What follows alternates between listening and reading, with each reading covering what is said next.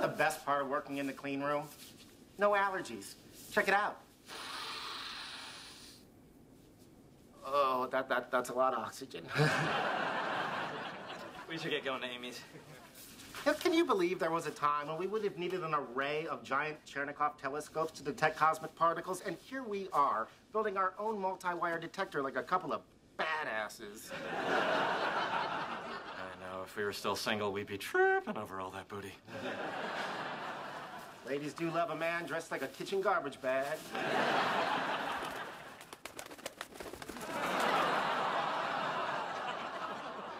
Oh, no.